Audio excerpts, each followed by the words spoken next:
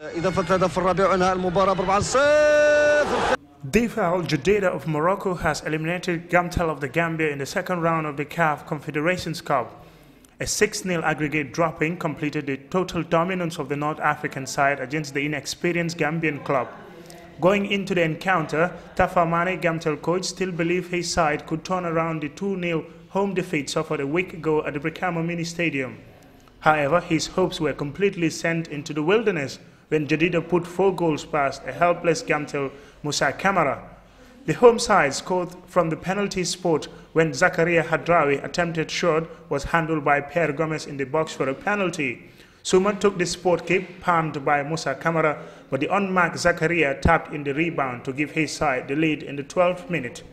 Ayub Nana added a second goal in the 21st minute before completing his brace 2 minutes later to make it 3-0. Just 5 minutes before the end of the match, Jadida added another goal to complete a 6-0 aggregate win.